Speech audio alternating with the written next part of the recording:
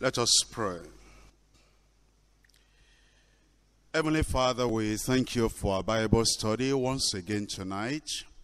We bless your name for your children, brothers and sisters who are coming regularly. And thank you for how you are revealing yourself to them, the deep truths of the Word of God. We're praying, Lord, that you help those who have not been coming, that you stir them up, so that they will come and join us and they will not be missing the deep revelations of your word. In Jesus' name. We pray, Lord, that for those of us who are here together to study your word, that this word will be of benefit to every one of us in Jesus' name. Reveal your mind and your truth to us by your Spirit, so that in times of trial, in times of persecution, in times of conflict and pressure, your word will be our strength within us, and we'll be able to stand in spite of everything around, in Jesus' name. Open eyes of understanding tonight, that we may behold deep, wondrous things out of your word. In Jesus' name we pray. I welcome every one of you to the Bible study once again tonight. I appreciate those of you who are here. And I want to encourage you that you'll talk to your friends, brothers and sisters, children of God, that they need to be present with us, so that these deep revelations of the Word of God, they will not be missing it so regularly. We're still in Revelation chapter 1. We've been looking at the revelation that God gave unto the Lord Jesus Christ, and it was symbolized and signified by an angel unto John the beloved. We read in verse 1, the revelation of Jesus Christ, which God gave unto him, to show unto his servants things which must shortly come to pass. And he signified and sent it by his angel unto his servant John. You will see that it's coming from God above. And then it was given to the Lord Jesus Christ. And then it was revealed through the angel and given to John. But we're told in that verse 1 that it is to be revealed and shown unto his servants. His servants of that time. His servants of the time to come. His servants and children and ministers of the gospel until the end of the age. And eventually it tells us that it was John that bore record in verse 2 of this word of God and of the testimony of Jesus Christ, of all things that he saw. You'll see here he combines the whole Bible. It says, number one, there is the word of God. That's the Old Testament. And there is the testimony of Jesus Christ. That is the New Testament. And actually, as he bore witness, he was bearing witness by writing, and was bearing witness by preaching. If you know your Bible, there is the gospel according to St. John. Then there is 1 John, 2 John, and 3 John. In that, he was bearing record. And you will see that he mentions being a witness in the gospel according to St. John. And also in 1 John, he mentions being a witness. In fact, he said he's bearing record. And then he tells us in verse 3, blessed is he that readeth, and they that hear the words of this prophecy, and keep those things which are written therein, for the time is at hand. Already he tells us that these things must surely come to pass, which means then the fulfillment is at the door. But please remember, 1,000 years is with the Lord like a day, and a day like 1,000 years. So you shouldn't wonder then that 2,000 years have passed, and these things have not been fulfilled yet in their completion, because the 2,000 years will just be like 2 days unto the Lord. And then he said, it's John in verse 4, to the 7 churches which are in Asia. I've already told you in the studies we've heard, there were more than 7 churches in Asia Minor. But the Lord chose 7, because 7 is the number for perfection, fullness, and completeness. And so, the Lord was actually writing to all the churches. You see it already in verse 1. It's revealed to his servants. And then you see in the message to each of the churches, whether it's Ephesus, or Smyrna, or it's Pergamos, or Thyatira, or it's Sardis, or it's Philadelphia, or it's Laodicea. It says at the end of each message, it says, what the Spirit says on the churches, let him that has an ear, let him hear. So then the message is not just for those 7 churches, it's for the whole church, in the whole generation, until Christ will come. John, to the 7 churches which are in Asia.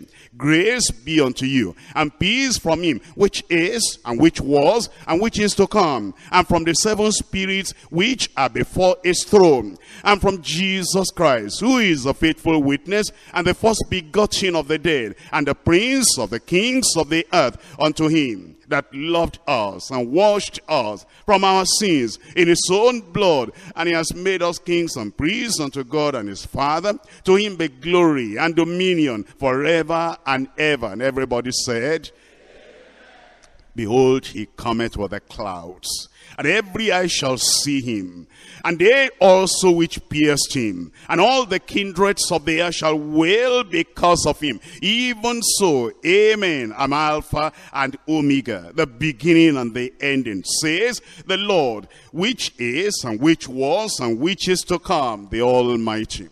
Having covered all those 8 verses, we're now going into the vision itself, the vision of the glorified Christ. As you look at this vision of the glorified Christ, you start from verse 9. First of all, John introduces himself. He says, I, John, one of the 12 apostles of the Lord Jesus Christ. I, John, that he is one of the people in the inner circle of the disciples of Jesus when Jesus was here on earth. I, John, yes, that same John that went to the Mount of Transfiguration with the Lord Jesus Christ. As Jesus was going to that mountain, he took Peter, James, and John. Yes, it's I, John, is the one that leaned on the bosom of the Lord Jesus Christ, the disciple whom Jesus loved. I, John, if I will that he tarry until I come. What is that to thee, Peter? You just follow me. Here is the person that the Lord said before he dies, he will see the glory of the coming Christ. He will see the vision of the glorified Christ. He will see Christ reigning, and he will see the picture, he will see the film, he will see the whole scene before it even comes to fulfillment. And he says, it's I, John, according to the promise of the Lord,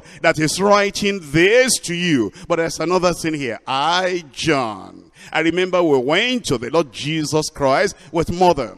And then we said, can we sit one on this side and one on the other side? And then Jesus said, you don't know what you are asking. Will you be able to drink of the cup I drink? And will you be baptized and immersed in the suffering I shall be immersed in, I shall be baptized with? And I remember that James and I, my brother and I, we said, yes, we can. And he said, yes, you will. You will suffer persecution, untold persecution. But it is not for me to give that seed to you. It is for whom it is appointed. And as he remembers that, the persecution he was going through now, and the deprivation he was going through now, and the banishment to the Isle of Patmos he was going through now, he said, it's me, it's exactly as the Lord has promised. I, John, who am also your brother and companion in tribulation, in persecution, in suffering, in the pressure, the oppression that came, the affliction that came as a result of the fact that they were believing the Lord and in the kingdom and patience of Jesus Christ.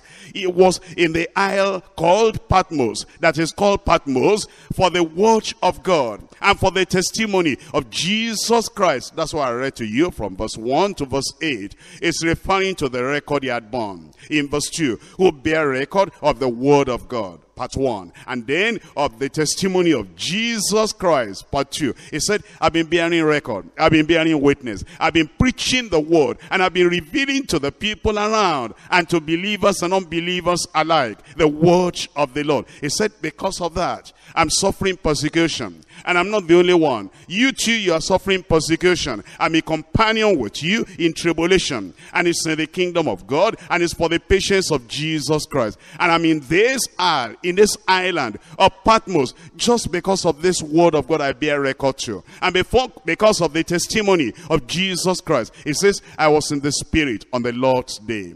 Sunday came. And I remember, were it not for the persecution now, I will be in the house of the Lord. But that will not hinder me. I was still in the spirit of the Lord on the Lord's day, on that day of worship. And then I heard behind me a great voice as of a trumpet saying, I am Alpha and Omega, the first and the last. And what thou seest, write in a book, and send it unto the 7 churches which are in Asia, unto Ephesus, and unto Smyrna, and unto Pergamos, and unto Thyatira, and unto Sardis, and unto Philadelphia, and unto Laodicea. And before we actually see what he saw, let's look at this study today, the great persecution that came before the great revelation. The great persecution that preceded the great revelation. As we have seen, John has introduced himself. Not only introduced himself, he introduced the circumstances preceding the vision and the revelation that he received. This John is that same disciple whom Jesus loved. He loved Jesus because Jesus loved him. And he said it already in the earlier verse, in one of the earlier verses, when he said, unto him that loved us. And because he loved us, he washed us from our sins in his own blood. And he has made us now kings and priests unto him and unto the Father. And then he says, because of that, glory be unto him. I want my life to be glorifying unto him. And I want to love him. He loved him many years before. He had been following the Lord now for more than 60 years. History tells us that he became a believer about the age of 25. And right now, he must be around 90 years of age. More than 65 years he had been following the Lord. And he was still loving the Lord steadfastly without compromising. At this time, it was a Domitian that was the Caesar, that is the ruler, the emperor. If you understand the history of those people, General Titus was the one that destroyed Jerusalem, 70 AD. And John was alive at that time. Now General Titus had died. And a brother to General Titus, that's Domitian. He had become the emperor and the ruler. And he was a very wicked person. Not only wicked, very notorious. And not only notorious, he was very proud. He wanted his image in every major city. And then he was the first emperor that said they shouldn't just call him Caesar of Rome. They shouldn't call him emperor. They should call him Lord and God. So the people will go before the image of Domitian, and then they will kneel down, they will bend the knee, and they will say, our Lord and our God. But you know, the Christians know only one God, the God of heaven, the Father of our Lord Jesus Christ, and they refuse to bend the knee. That infuriated, that made him bitter and angry. And the persecution became very intense. The people that loved the Lord and that loved Jesus Christ supremely and followed him intimately, like John the beloved, they refused to bow the knee to any other God or to the image of Domitian. That's the reason the persecution was so intense. And the persecution they gave them, sometimes they'll beat them, sometimes they give them real hard, serious work to do. And you can imagine a man at the age of 90 suffering such a great persecution. This was the last surviving apostle. That is, all the other apostles had died. His colleagues, the people of his age, the people that knew the Lord at the same time that he knew the Lord, they had all died. And this man remained alone. And even though he was alone, without any support, without any encouragement, without anybody to hold his hand and say, let's keep on standing, he was still standing all alone. We're told that he was the pastor, the bishop of the church in Ephesus. By the time he was arrested, because he was teaching the people to stay firm, uncompromising to the Lord Jesus Christ. So he was banished under the reign of this wicked emperor Domitian. Patmos, where he was banished to, was a barren, rocky little island, about 40 miles up the coast of Asia Minor. Banishment to such a remote island was a form of Roman punishment. The Christians were treated like criminals because they refused to worship the emperor as their God, as their Lord. And being a leader of those Christians, that was enough, a criminal offense, to earn him, John, very severe persecution. Such banishment was generally preceded by scourging, by serious, wicked, cruel beating, marked by perpetual fetters, scanty clothing, insufficient food, and sleep on bare ground, a dark prison, and work under the lash of someone appointed by the persecutors, suffering such great persecution for his Lord. Then he saw the glorious vision, the glorious revelation, the glorious picture of the Lord Jesus Christ. As we look at these 3 verses today, we're considering them under 3 subtitles. Number 1, the persecution of Christians before the revelation. The persecution, not only of John, the persecution of Christians, all alike, before the revelation. Number 2, perception of Christ through the spirit of revelation. Just seeing Christ through the spirit of revelation. Now, number 3, the preeminence of Christ in the revelation. Let's come back to point 1. The persecution of Christians before the revelation. In Revelation chapter 1, let's look at it again in verse 9. I, John. It's like, I'm surprised. I, John, in the Patmos of all places, seeing this revelation. I, John. All those of you in the city and there's easy life and you have not gone through persecution yet, and you think that those of us under persecution, we are at a disadvantage. Listen to this. I, John, who also am your companion, am your brother and companion in tribulation, and in the kingdom, and in the patience of Jesus Christ, was in the island that is called Patmos, for the word of God, for the testimony of Jesus Christ. As we look at what John is saying, he mentions 3 things here about himself and about his fellow Christians. It's not only talking about himself, because he talks about himself as a companion in tribulation, in trial, in suffering, in persecution, together with all the other people. He said there are 3 things here. Number 1, your brother and your companion in tribulation. That is in persecution. Number 2, your brother, your companion in the kingdom of God. He's been born again. Not only born again, sanctified and purified by the blood of the Lamb, and then filled with the Holy Ghost. He was there on the day of Pentecost, and then he was one of the people that preached and proclaimed the kingdom of God, and therefore he saw himself as a partaker of that kingdom. Not only a partaker of that kingdom, a companion, a fellow companion of the other people too, the other believers too, in the kingdom of God. Number 3, a companion in the patience of Jesus Christ. In the patience, the perseverance of Jesus Christ. That is, wherever Jesus leads us, whatever Jesus permits, patiently, perseveringly, we go through it. And that is the commonality. That is the common thing among all those believers there. The Christians who have been severely persecuted, and the Christian leaders in particular, they receive greater pressure from the persecutors. But you see at this time now, how you receive this revelation. As we look at the records of the Bible, from the beginning of the Bible, it's encouraging to learn that persecution or physical suffering does not hinder God's revelation to his faithful children. Ask your fellow brother, ask your fellow sister, when they were going through persecution, was the time the Bible became very real to them. The revelation of the word of God, the insight, the wisdom, the depth of knowledge they received during the time of persecution was so great. Ask that sister there, whose husband had been, fiery and furious at home, and the persecution is so intense. It's at the time of that persecution, if you ask that sister, that she received great revelation in the word of God. Ask the brother there, when that brother was going through real torture, real pressure, real persecution, it was at that time the Bible was sweet, and the revelation was so deep, and the glory of the Lord was so much upon his life. And if you ask yourself, after you've gone through that persecution, at that time your prayer life was deepened. At that time, your understanding of the Bible was very real. At that time, the revelation of the word of God, you just open the Bible like this, and revelations will be coming. Interpretation will be coming. There was deep understanding of the word of God during that persecution. No, persecution doesn't destroy revelation.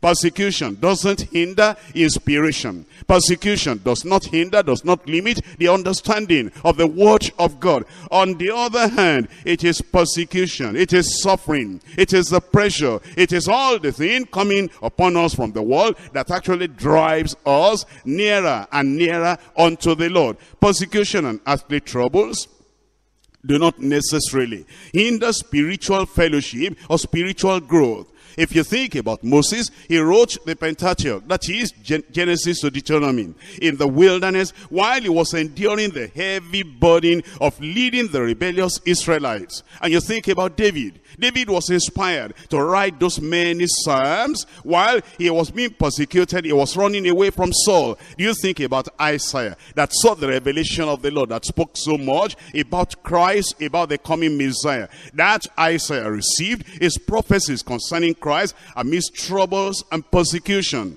Think about Ezekiel. Ezekiel was shown the visions that he wrote in his book while he was in exile. And of course, Jeremiah. He wrote that book under trials and deprivations that were almost unbearable. And Paul the apostle, we're told, wrote his epistles, 1st and 2nd epistles of Peter, just before he was crucified. We have all learned about Paul the apostle, the revelations he had, the mystery of the kingdom that are written in the epistles of Paul. He got them while he was suffering persecution in loneliness and the loneliness of the prison. If you've come across the book, The Pilgrim's Progress by John Bunyan. John Bunyan was a Baptist preacher, but then he was a non-conformist. He will not compromise on what he knew of the Lord Jesus Christ and of the word of the Lord. And because of that, he was thrown in the prison. He spent altogether 12 years in the prison, in the Bedford jail. But you see, next to the Bible,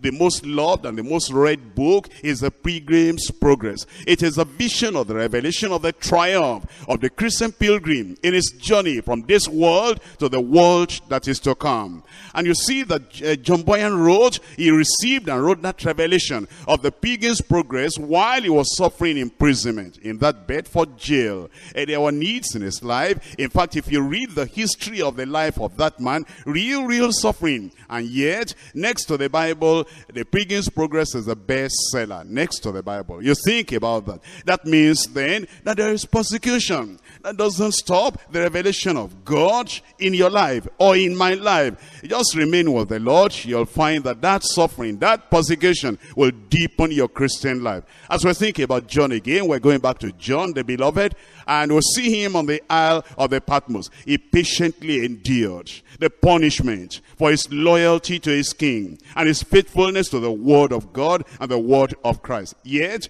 the wrath of the wicked only brought John nearer to God, and the Patmos of persecuting Rome suddenly became the door to the most sublime, the most majestic, and the most glorious communion any man ever had with heaven.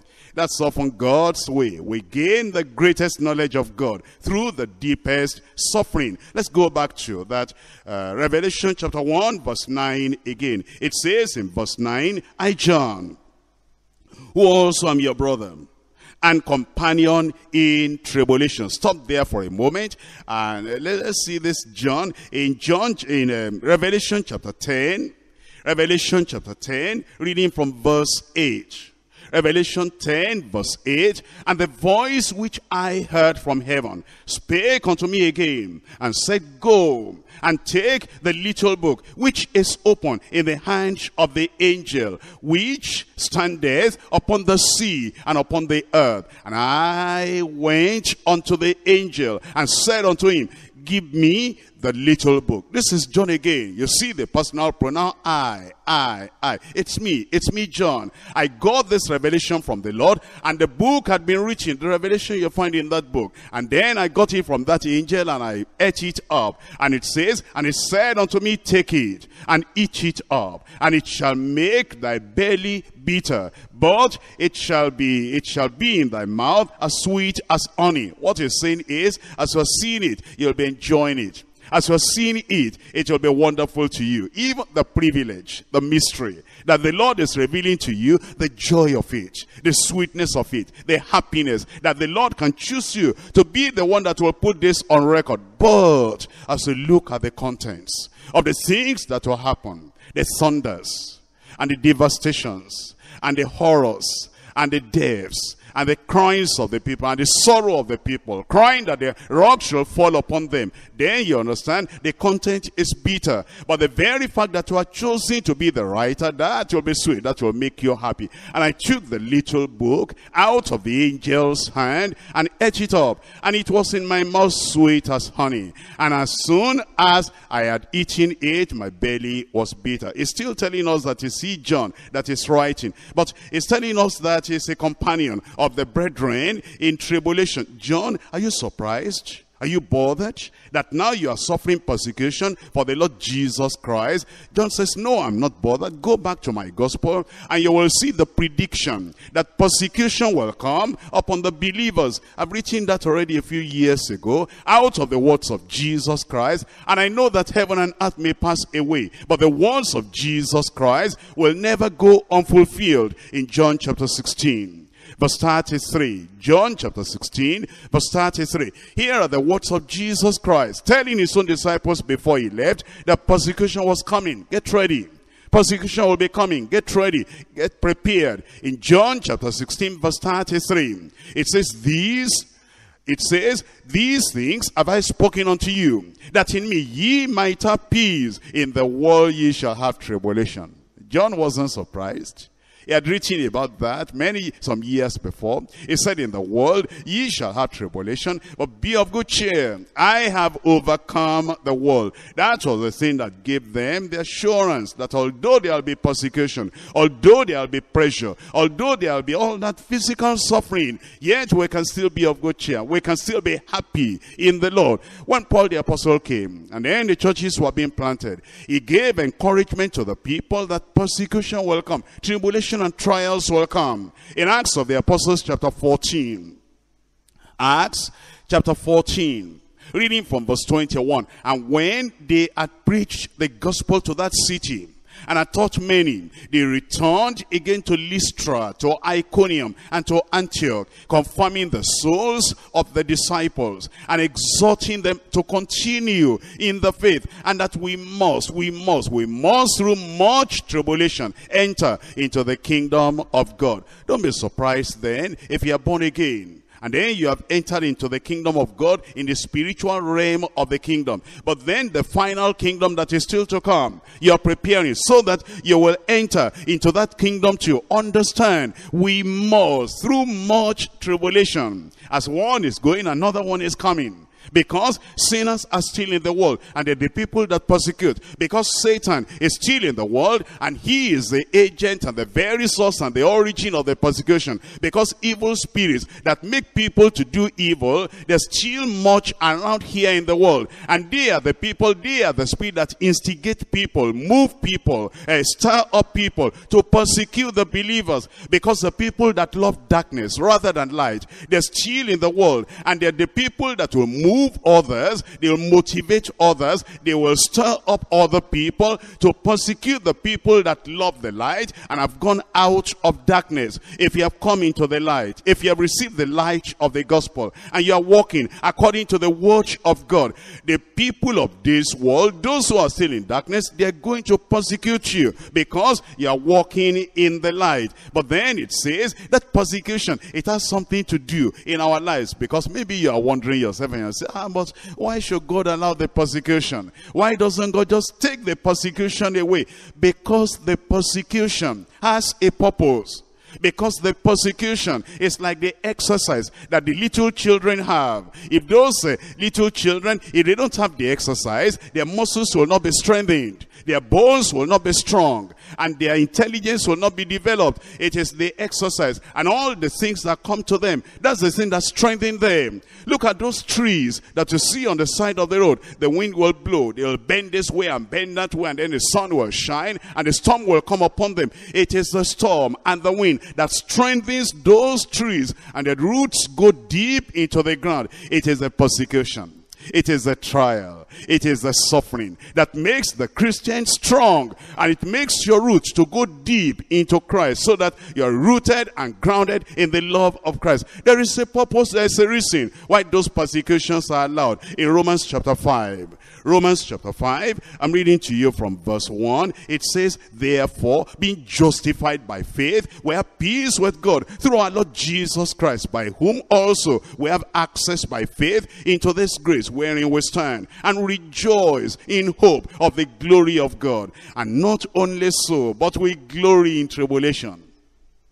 We don't regret, we glory in tribulation. We don't murmur, we glory, we rejoice in tribulation. Why so? Why do we rejoice in tribulation? Because we know that tribulation worketh patience, and patience experience, and experience hope, and hope maketh not ashamed, because the love of God is shed abroad in our hearts by the Holy Ghost, which is given to us. That is, in the midst of that tribulation, in the midst of that trial, in the midst of that problem, we keep on rejoicing, because it produces something good, something marvelous in our Christian lives. In 1 Thessalonians chapter 3, 1 Thessalonians chapter 3, we're reading from verse 8, let that no man should be moved by these afflictions, for yourselves know that we are appointed thereunto. That is, when the Lord appointed our lives, and appointed our Christian living, and appointed the promises of God, and appointed the ministry we're going to be involved with, he also appointed the suffering.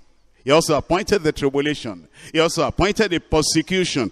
And he moderates everything. He limits everything. He doesn't allow any persecution, any suffering to go beyond what he has appointed. We are appointed thereunto. For verily, when we were with you, we told you before that we should suffer tribulation, even as it came to pass, and ye know. For this cause, when I could no longer forbear, I sent to know your faith, lest by some means the enemy, the tempter, have tempted you, and our labor be in vain. He said, lest you begin to come to a wrong conclusion, that if our leaders are suffering like that, if the apostles are suffering like that, if they are suffering persecution and tribulation, maybe something is wrong in their lives. No, the opposite is true, because they are right with the Lord, because they have taken the ministry appointed unto them by the Lord. So the suffering appointed with that ministry is being fulfilled also in their lives. In 2 Timothy chapter 3.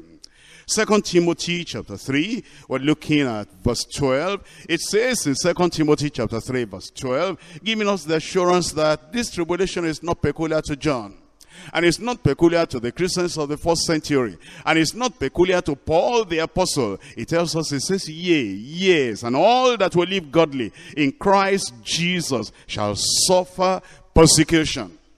Everyone that will suffer and that will live godly in Christ will suffer persecution. The only way you can avoid the persecution is if you avoid godliness, if you avoid holiness, if you avoid taking a stand, if you avoid taking an uncompromising stand. That's the only time you can avoid persecution. And if you avoid holiness, you avoid heaven. If you avoid godliness, you avoid heaven. Therefore, just stay there and understand that it is appointed. But nothing will come on you much more than what the Lord has appointed. It says the reason for that persecution is in verse 13. But evil men and seducers shall wax worse and worse, deceiving and being deceived. They are deceived. Some of them even think that they are serving God by persecuting you. They belong to the wrong religion, but they think they are right, and they think they are going well. And there's no salvation being taught in their local assembly, in their churches where they go, and they feel that they are the only people of God. And when you give your life to the Lord Jesus Christ, and you're living a righteous life, a godly life, those people that have deceived themselves, and others are still deceiving them, they'll persecute you, thinking that you are wrong, and thinking that they are right. But it says in that persecution, there's something you have to do. It's in verse 14. It says, but continue thou in the things which thou hast learned, and hast been assured of, knowing of whom thou hast learned them. It says, don't look at the persecution, don't look at the problem, just continue in the things that you have learned. And as he said that to Timothy, he made himself an example. Look at 2 Timothy chapter 2 verse 9. Wherein I suffer trouble. He said, Timothy, what I'm telling you to do, I'm doing it also.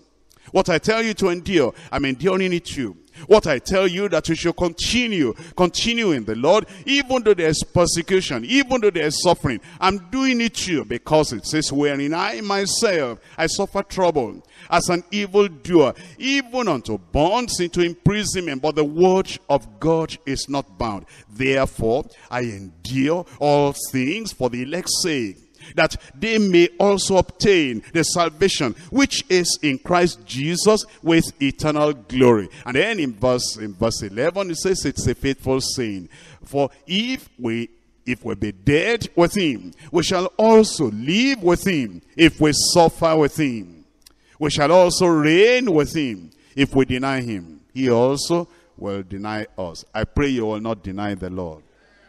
Whatever comes your way, you'll keep on standing till the very end in Jesus' name. You remember what John has written. John has said there are three things. Number one is because I'm your companion in tribulation. Number two, I'm your companion in the kingdom of God. In the kingdom. When he said in the kingdom, what does that mean? And when did he come into that kingdom? And how can you be sure that you yourself, you are in the kingdom also, so that you will be one of those companions that John is talking about? It tells us in Colossians chapter 1. Colossians chapter 1, reading from verse 12, giving thanks unto the Father, which has made us to be meet, and meet to be partakers of the inheritance of the saints and the lights, who has delivered us from the power of darkness and has translated us into the kingdom of his dear Son. How? How was that done? Verse 14, in whom we have redemption through his blood, even the forgiveness of sins. When you came to the Lord, maybe last year, maybe 5 years ago, many years ago, when you came to the Lord and you turned away from your sin and you repented from your sin and you said, Lord, forgive me. Turn me around, change my life. I want to serve you till the rest of my life from now on. And then the Spirit of God bore witness in your heart that your sins were forgiven. That now he's giving you a new nature. And you're now serving the Lord. And there is no problem, there is no conflict between you and the Lord anymore. That the middle wall of partition that divided you from the Lord has been broken down because you repented and believed on the Lord Jesus Christ. At that time, you were delivered out of the kingdom of darkness and you are brought into the kingdom of his dear Son. And this kingdom of God is not physical. It's not meat and drink. It is something spiritual, and it comes with righteousness, purity, holiness in our lives. In Romans chapter 14, verse 17. Romans chapter 14, verse 17. For the kingdom of God is not meat and drink, but righteousness and peace and joy in the Holy Ghost. It is righteousness and it is peace and it is joy in the Holy Ghost. And then in Revelation, here is what it tells us in chapter 3.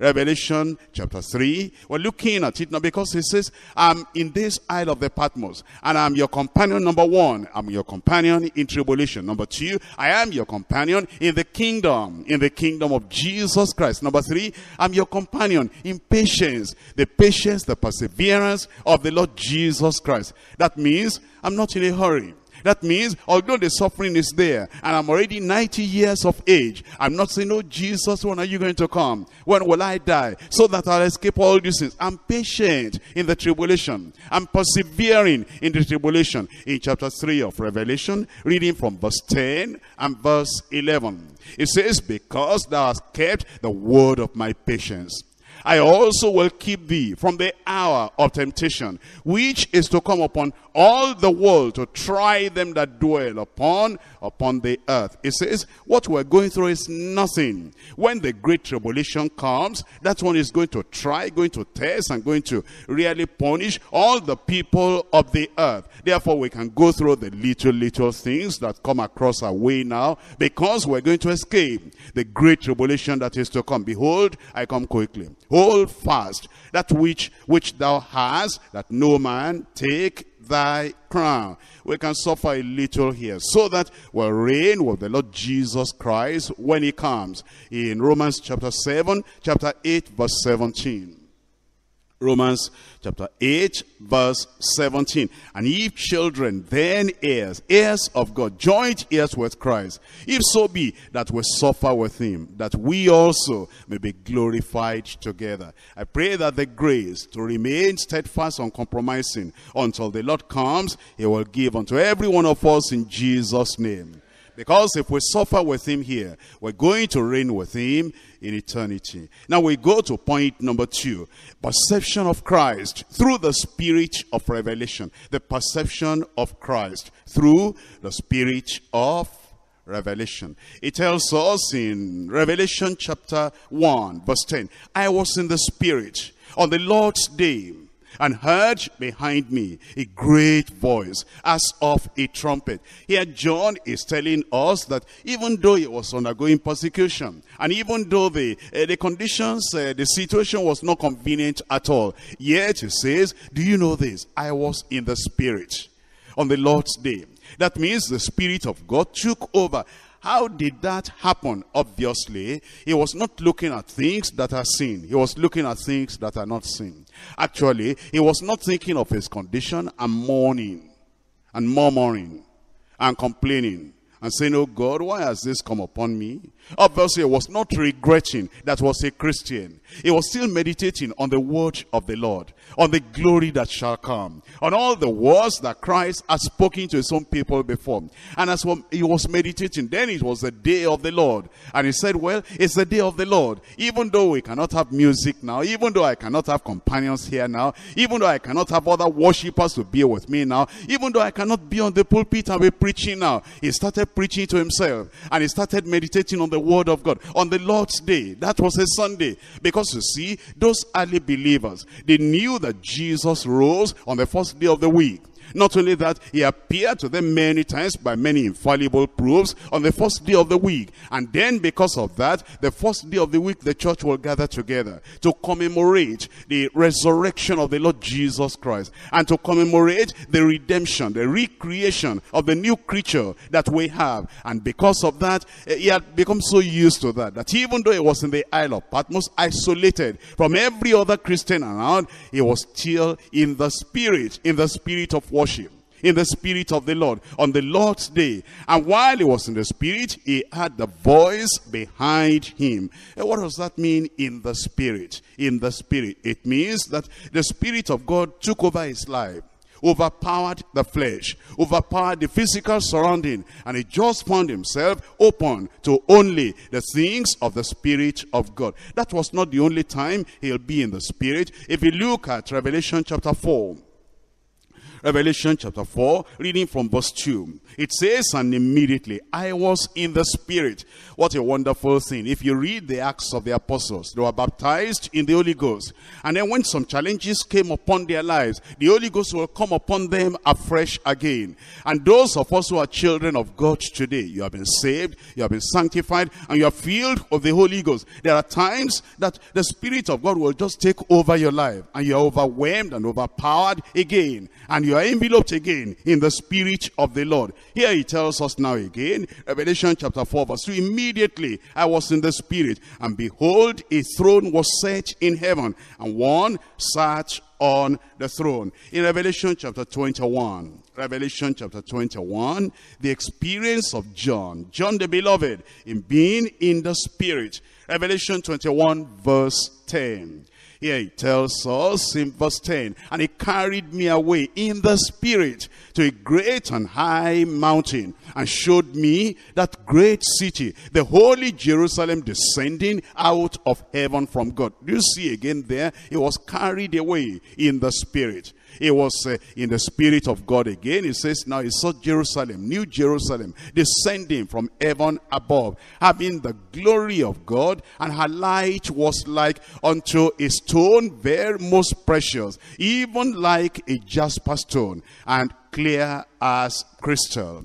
Well, that was the kind of experience that Paul the apostle had. If you turn back to 2 Corinthians chapter 12, you will see how he related his own experience when he too was carried away in the Spirit of God. And he was in paradise, in the third heavens. And he saw things, mysteries of the kingdom of God. It looks like these people that suffered very much, they were the people that received the greatest revelation. Why is that so? It was an assurance from the Lord, saying, although you are suffering, don't think you are suffering for nothing. Because you see, the devil might come and say, what if after all this suffering there is no heaven?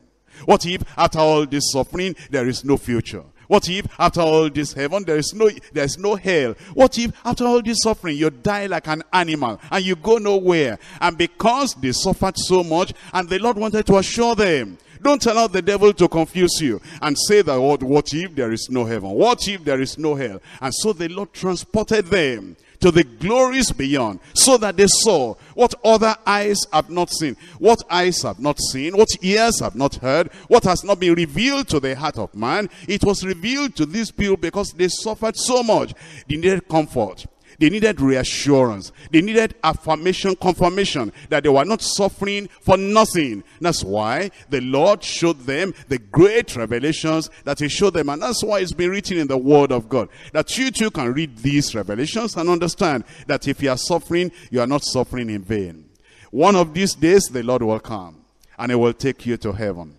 And he will reward you for all the things that you have gone through. He will reward every one of us in Jesus' name. In 2 Corinthians chapter 12, reading there from verse 2. 2 Corinthians chapter 12 verse 2. I knew a man in Christ. It is his way of writing. He didn't want to say I myself. That's why it's writing in the third person singular. I knew a man in Christ about 14 years ago. Whether in the body I cannot tell, or whether out of the body I cannot tell. God knows. Such an one caught up into the third heaven. What he's saying is, I don't know whether it is my whole body, soul, and spirit that was transported to heaven, or whether my body was left down here and my spirit just went up above. That one I cannot tell. I was not even conscious about body or no body. All I know is that I was transported and caught up to the third heaven. And I know such a man, whether in the body, again it says, or out of the body, I cannot tell. God knoweth how that he was caught up into paradise and heard unspeakable words which it is unlawful. It is not lawful for man to utter. I said, I cannot even give you words that will paint the picture for you to understand. But I saw those things, and that encouraged him in his imprisonment in the spirit. Those people that were caught away out of their body, and they saw what natural eyes could not see, because they were totally in the spirit, and they were overwhelmed and overpowered by the Spirit of God. Was it only John? Was it only Paul? Did it happen to other people too, that they were in the spirit, and then what they saw in the spirit encouraged them, strengthened them, and they were able to stand, and they stood till the end of time? It happened to Ezekiel too. Look at Ezekiel chapter 3. Ezekiel chapter 3, look at it from verse 10.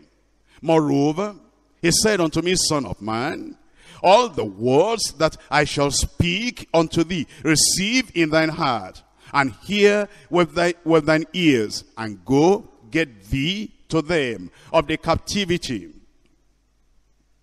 of thy people, and speak unto them, and tell them, thus says the Lord God, whether they will hear, or whether they will forbear. Then the Spirit took me up, and I heard behind me a voice of a great rushing, saying, Blessed be the glory of the Lord from this place. Can you see the same thing that happened to John had happened to Ezekiel before? And Ezekiel said, after the Lord has spoken to me, that whatever I reveal to you, you will reveal unto my people. Then he said, the Spirit came upon me. The Spirit caught me up. And the Spirit now reveals things that I didn't know before. In Ezekiel chapter 11. Ezekiel chapter 11, reading from verse 5. Being in the Spirit, and the Spirit of the Lord fell upon me, and said unto me, Speak, thus says the Lord, thus have ye said, O house of Israel, for I know the things that come into your mind, every one of you, every one of them. It says, the Spirit of the Lord came upon me. And before that chapter ends, we read in verse 24, afterwards, the Spirit took me up, and brought me into a vision by the Spirit of God into Chaldea, to them of the captivity. So the vision that I had seen went up from me. Then I spake unto them of the captivity, all the things that the Lord had showed me. You will see that these people, they enjoyed the revelation of the Spirit of God.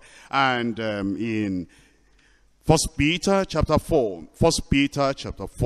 When we're suffering persecution, then we should be expecting the glory of the Lord. We should be expecting the revelation of the Lord. If you're not thinking much about the persecution, if you're not meditating much about what you are going through, and all you are thinking about is the glory of the Lord, the goodness of the Lord, the grace of God, and the appointment of the Lord, and the fact that he has limited the persecution, and the persecution is to do something good, something marvelous in your life.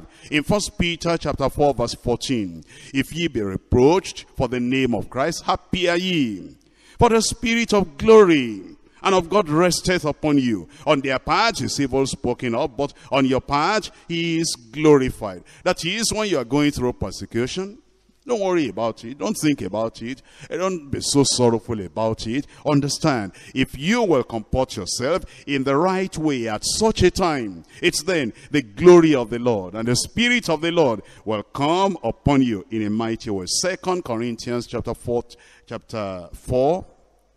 2 Corinthians chapter 4 from verse 16. For the which cause we faint not. Persecution, we faint not. Suffering, we faint not. The conflicts of the world, we faint not. All the pressures coming upon us, for this reason we faint not. But though our outward man perish, yet if the inward man is renewed day by day. Isn't that what happened to John on the Isle of Patmos? Even though the persecution was there, even though the problems were there, he wasn't fainting, but his inward man was being renewed day by day. That's why I was in the Spirit on the Lord's day. And then he had the voice of the Lord like a trumpet that spoke behind him. Then he says in verse 17 here, for our light affliction. That's our persecution, our light affliction. When you consider the persecution with the glory that shall come, you will know it's just a light affliction. All the things you are going through, if you know that you are thinking, how about this? Why is this happening? Why is that happening? Our light affliction, which is but for a moment, worketh for us a far more exceeding and eternal weight of glory, while we look not at things which are seen, but at the things which are not seen. For the things which are seen are temporal, but the things which are not seen are eternal. In 1 Corinthians chapter 2. 1 Corinthians chapter 2, I'm reading from verse 10. 1 Corinthians 2 verse 10, but God has revealed them to us by his Spirit. The things we could not know in the natural, God has revealed them to us by his Spirit. John, the beloved, was in the Spirit on the Lord's day. And when you come to church, whether it's Monday or on the Lord's day, on Sunday or it's Thursday, what a wonderful thing if you can be in the Spirit. What a wonderful thing if you lessen the physical and you exalt the spiritual. What a wonderful thing if you don't look at things that are seen, but you look at things that are not seen. What a wonderful thing you come to the house of the Lord on the Lord's day and you tune yourself, you readjust yourself so that you can be in the Spirit, and the things of this world, the mundane things of life, will not be taking your attention while you are in the presence of the Lord. It is then that God will reveal to you by his Spirit, for the Spirit searcheth all things, yea, the deep things of God. For what man knoweth the things of a man, except save the Spirit of man, which is in him? Even so, the things of God knoweth no man, but the Spirit of God. Now we have received not the spirit of the world, but the Spirit which is of God, that we might know the things which that are freely given to us of God. And then he tells us in verse 13, which things also we speak, not in the words which man's wisdom teacheth, but which the Holy Ghost teacheth, comparing spiritual things with spiritual. But the natural man receiveth not the things of the Spirit of God. That is, if we come to church and we're just carnal and natural, and we are concentrating on the natural, on the physical, and we're not tuning ourselves to hear the voice of the Lord, and we're not in the Spirit, even though we're in the house of God, even though it is the Lord's day, then we will not recognize the things of the Spirit, for they are foolishness unto him. Neither can he know them, because they're spiritually discerned. On the first day of the week, that is the Lord's day, and you will see that, I'm sure you know this already, but let's just refer to Acts of the Apostles chapter 20. Acts chapter 20, reading in verse 7. The early church met on the first day of the week. They worshipped on the first day of the week, and that became the Lord's Day. Acts chapter 20 verse 7. And upon the first day of the week, that's the Lord's Day, when the disciples came together to break bread, Paul preached unto them, ready to depart on the morrow. And he continued his speech until midnight. Did you hear that? I said, did you hear that? He continued his speech until... Aren't you grateful that I don't continue till midnight? In Revelation chapter 1, I'm reading to you from verse 10. Revelation chapter 1, verse 10. Here John is relating his experience, and he says, I was in the Spirit on the Lord's day, and I heard behind me a great voice as of a trumpet. I heard behind me a great voice, and that voice sounded like a trumpet. That's the voice of the Almighty.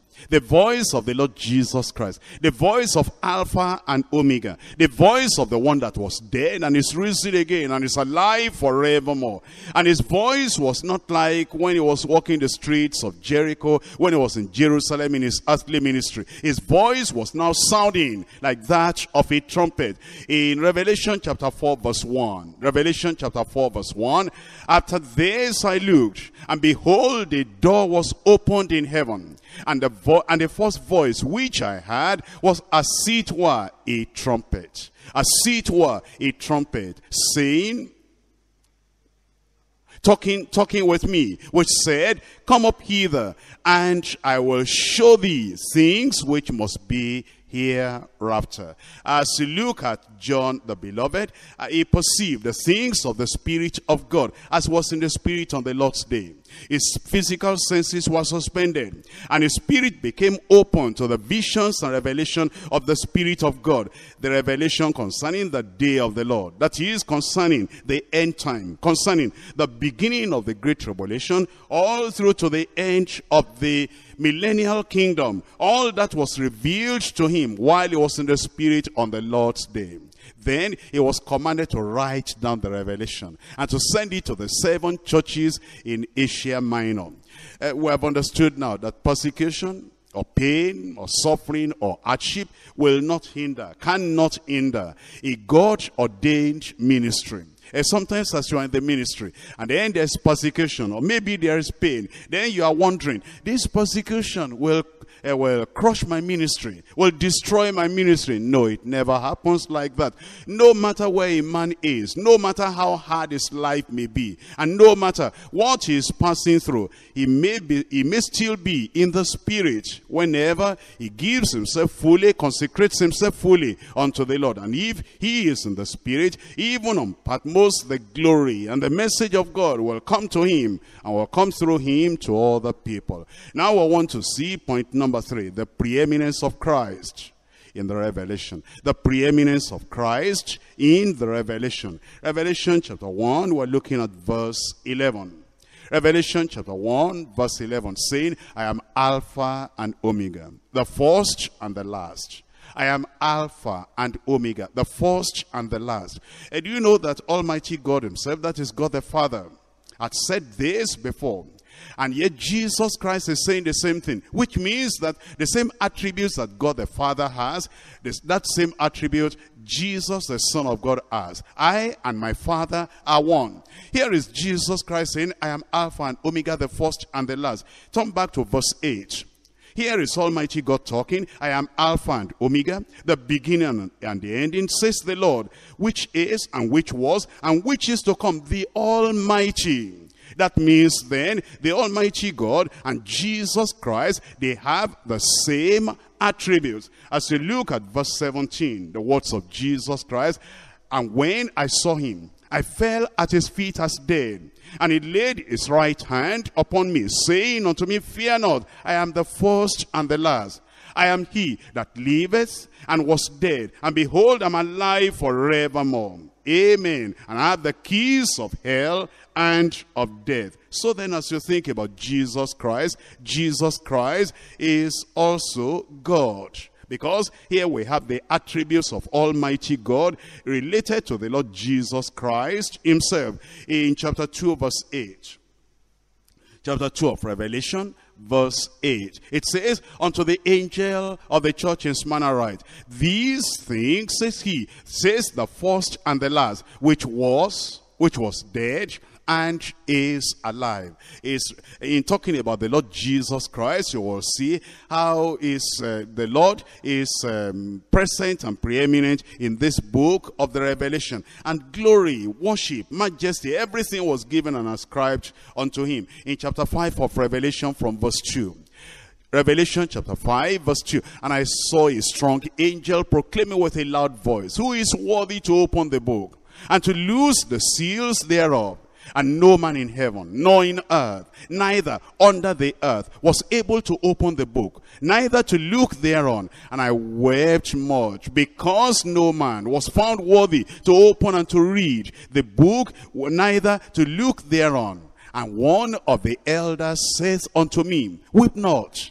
Behold, the Lion of the tribe of Judah, the root of David, has prevailed to open the book and to loose the 7 seals thereof. And I beheld, and lo, in the midst of the throne, and of the 4 beasts, the living creatures, and in the midst of the elders stood a lamb. This referring to the Lord Jesus Christ, as it had been slain, having 7 horns. That's the fullness of power, the fullness of ability. And then 7 eyes. That's the fullness of knowledge, of insight, penetrating into all the hearts of men and women, which are the 7 spirits of God. That's the Holy Ghost in his fullness and power, sent forth into all the earth. And he came and took the book out of the right hand of him that sat upon the throne. And when he had taken the book, the 4 beasts and the 24 elders fell down before the Lamb, having every one of them harps and golden vials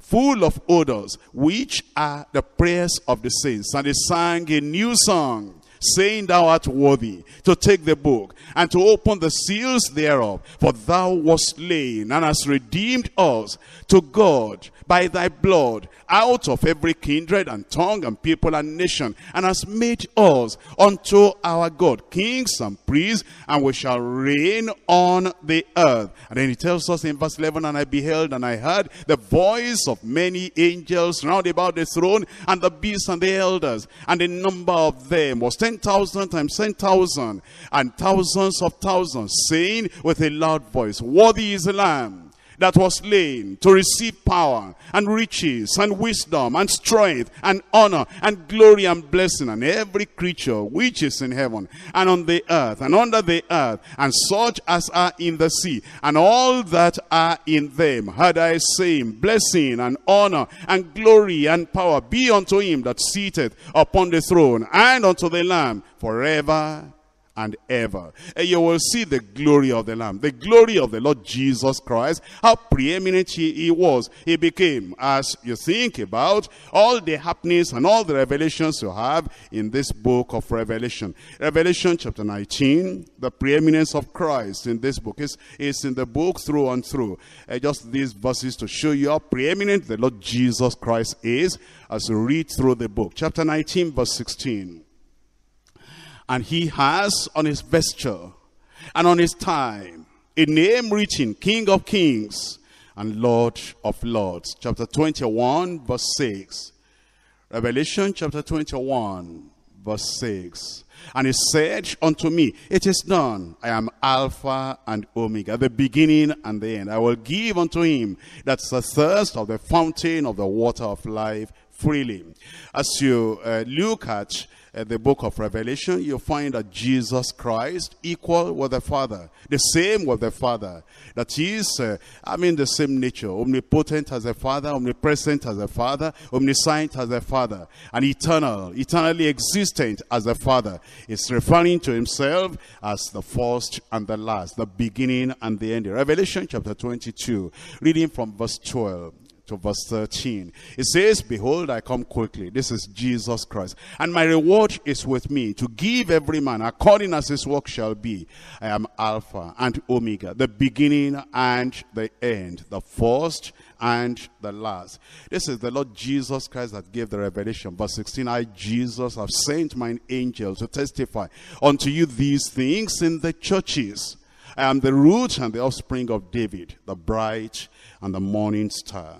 And let's come back to Revelation chapter 1.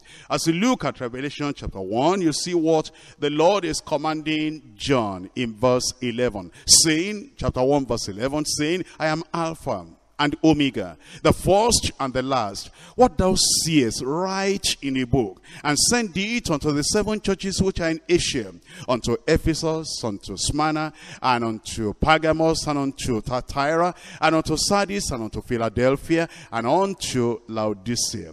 If you look at verse 19, you will see that same command. He was to write it. Write the things which thou hast seen. That's part 1.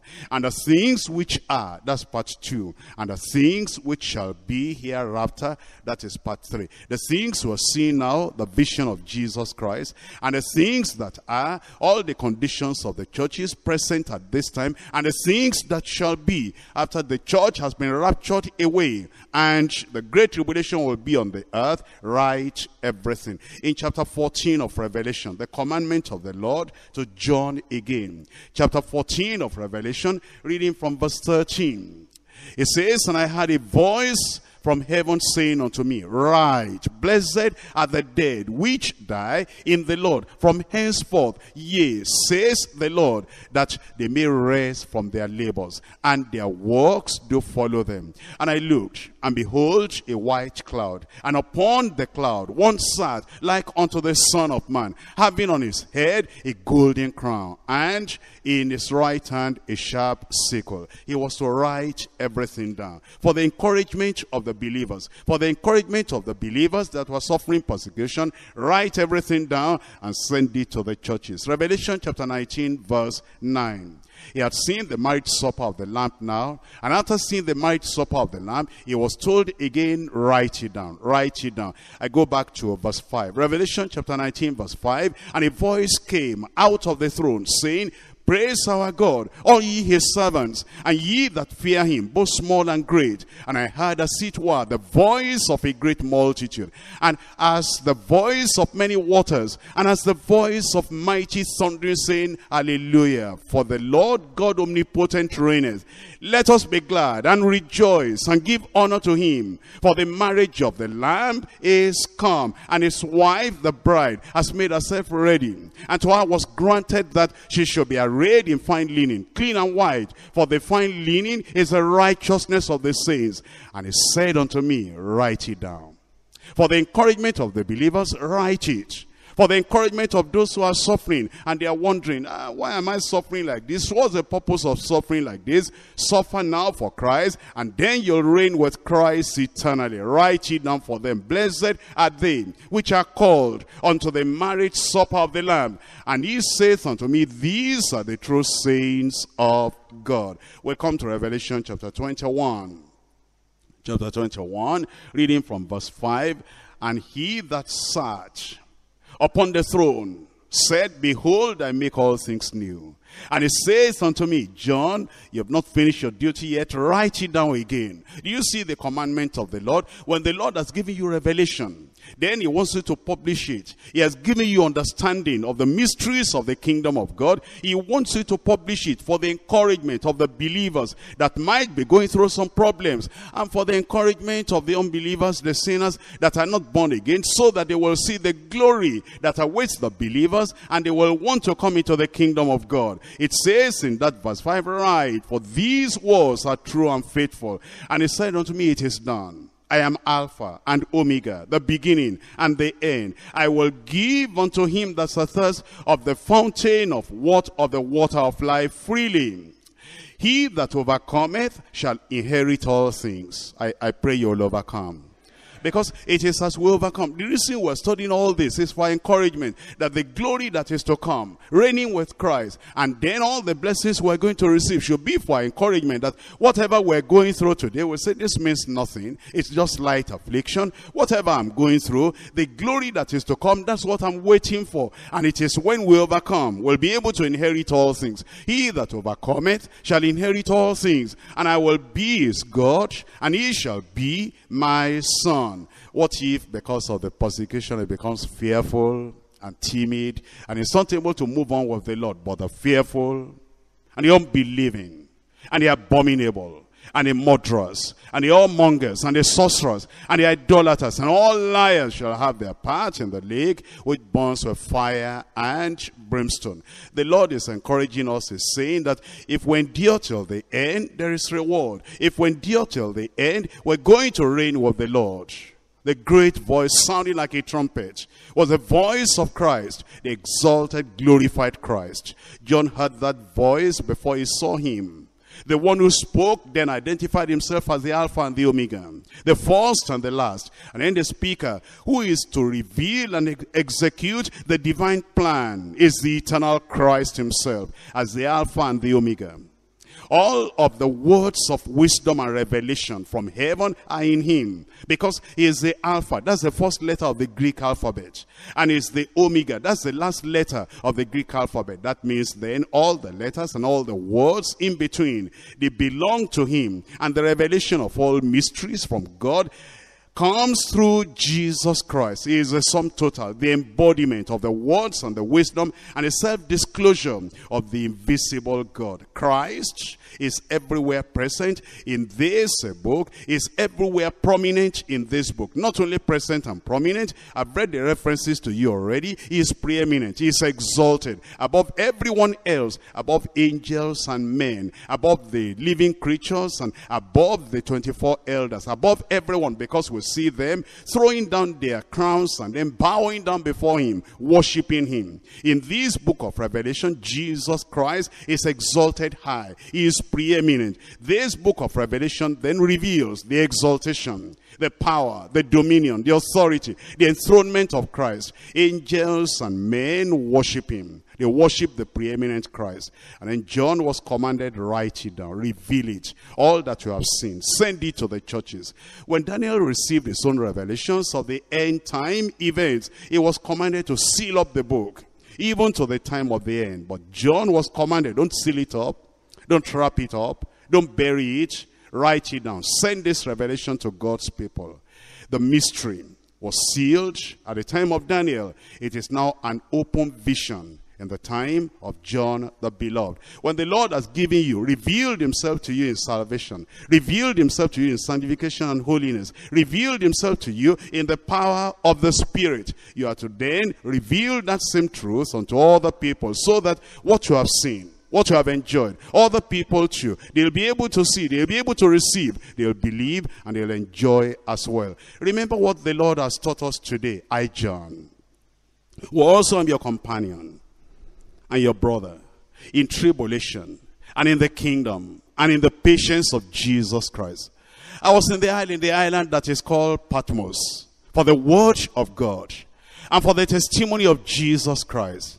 And I was in the Spirit on the Lord's day, and I heard behind me a great voice as of a trumpet, saying, I am Alpha and Omega, the first and the last. What thou seest, write in a book, and send it unto the churches which are in Asia.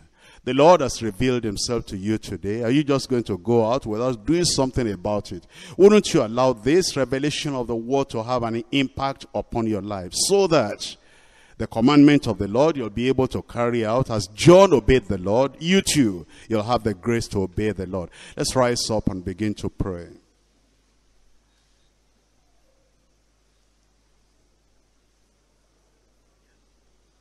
Are you in the spirit or in the flesh?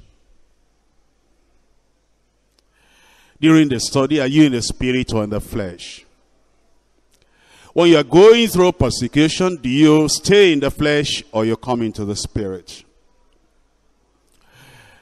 Have you been persecuted for your faith? Have you been persecuted for your stand? Have you been persecuted for being saved, for living a righteous life? That you refuse to bow the knee to the kings of this world and to the idols of this world. And you refuse to bow the knee for the invitation, to the invitation of the people of the world, and you are taking your stand. Or during the persecution and during the problems and during the things that come upon you, then you come in the flesh, and you are not able to receive the revelation of the Lord. Why don't you tell the Lord will give you the grace, that during your persecution, during your suffering, during the pain, whatever affliction or whatever may be the trial of faith coming upon your life, You'll not be thinking in the flesh. You'll not be acting in the flesh. You'll not be behaving in the flesh. You will be in the spirit. In the spirit. And during that time of persecution in the spirit, the Lord will be able to reveal himself more and more unto you.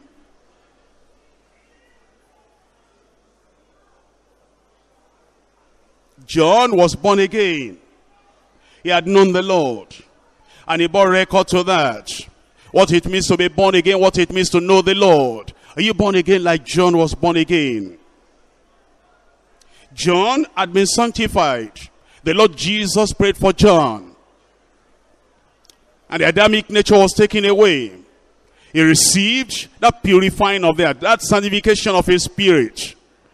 And was fully consecrated and committed to the Lord until the very end of his life. Persecution, yes. Suffering, yes. Pain, yes. Affliction, yes. Opposition of the enemies, yes. Hatred of unbelievers, yes. But he remained through it all. Through it all. He remained with the Lord. How about you? How about you? Are you remaining with the Lord?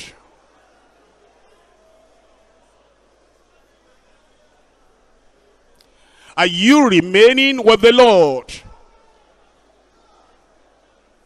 In the midst of the suffering.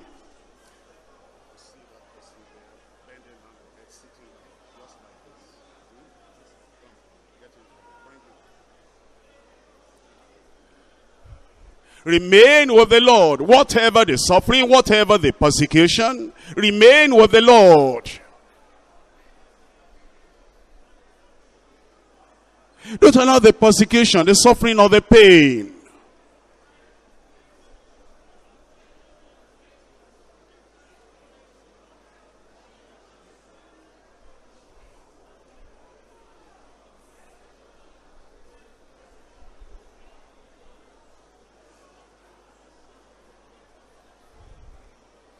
You can still be in the spirit. You can still be in the spirit. You can still be in the spirit.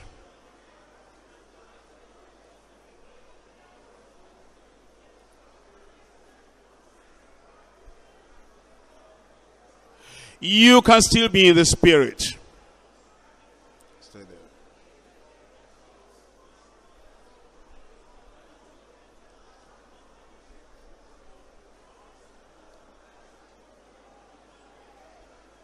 Pray. The Lord will strengthen you. The Lord will help you.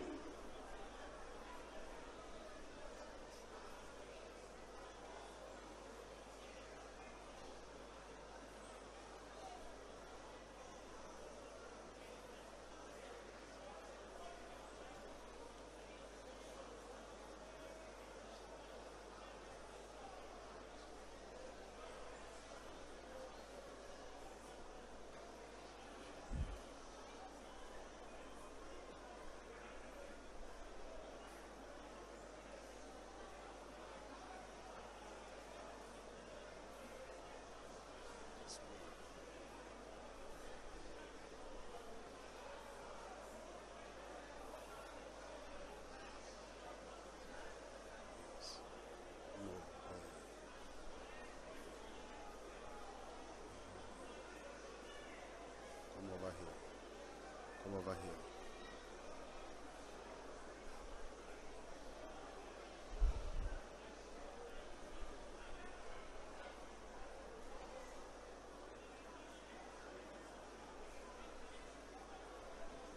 If you don't pray, the study will not be of any benefit to you. Come over here.